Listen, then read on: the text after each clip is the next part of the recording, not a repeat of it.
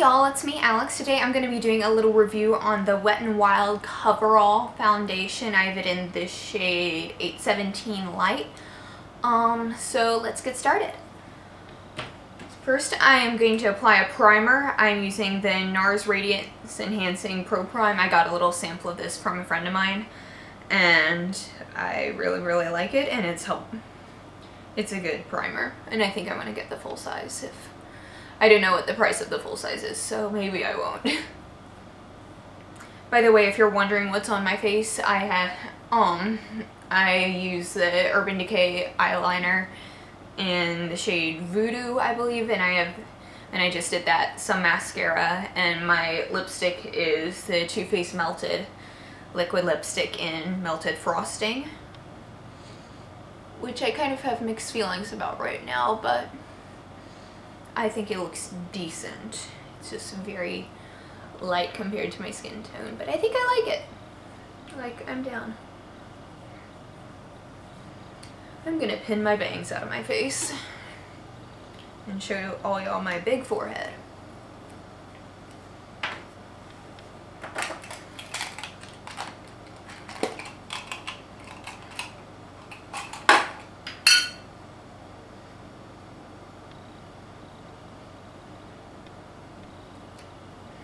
There we go.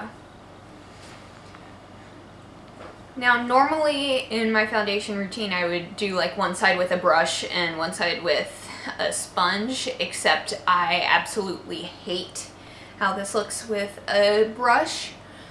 It gets all streaky and I don't know if it's like the brush or if it's the foundation, but I don't like it.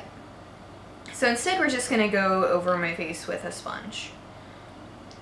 And I'm just going to squirt a little bit out. It's pretty thick. See, it's not really moving too terribly much. And I did get a big thing of it, but oh well. And I'm going to need this down here, just so I can kind of see.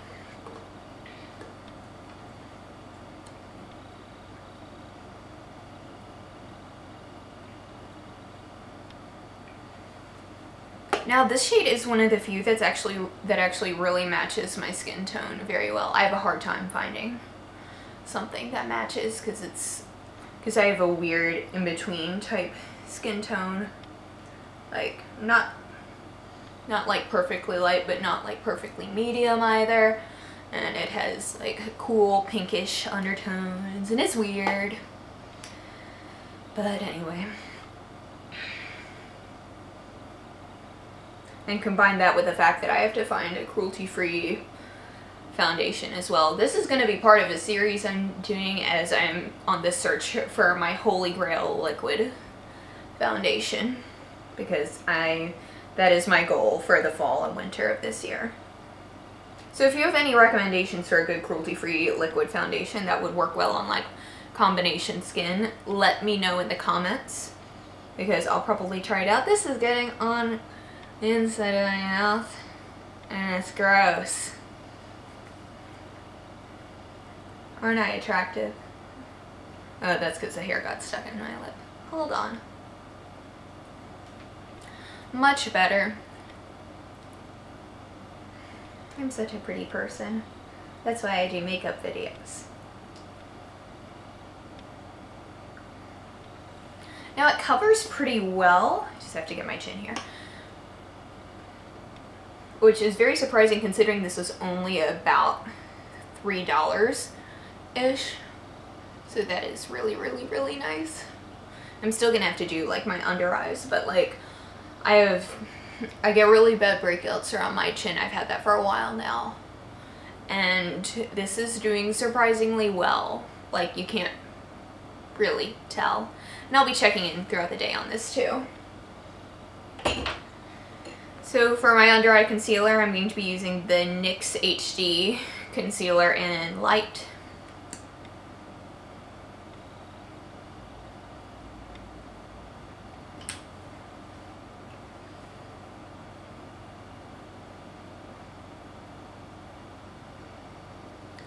I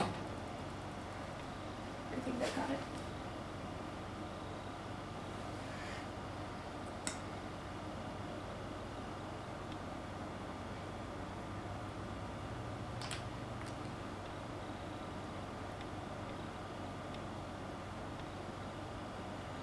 Okay. Let me make sure I have all of that blended in.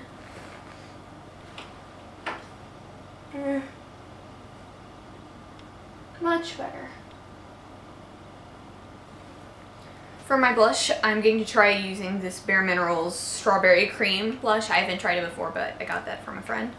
And I think it would be really, really cute with the rest of my makeup looking pretty natural too.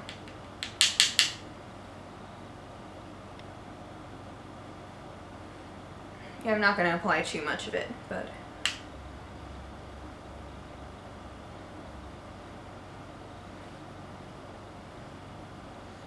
Now I have worn this foundation before, that's why I'm doing it kind of right now to give you as good of a review of it as I possibly can. Like, I've tried it out for a couple weeks now.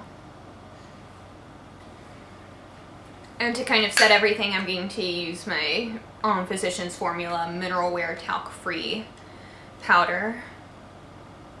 Just gonna set my under eyes.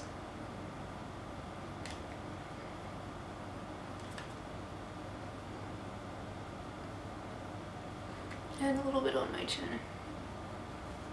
Okay, yeah, I had to apply a bit more lipstick just to make everything look nice. And there we have it. It's giving really good coverage right now, and I'm gonna carry my camera with me throughout the day. I have classes and, well, I have work, then classes, and then work again. So I'll just be checking in throughout the day when I find time. And I'll see y'all in a bit. Hey, so it's a little after 5 o'clock now.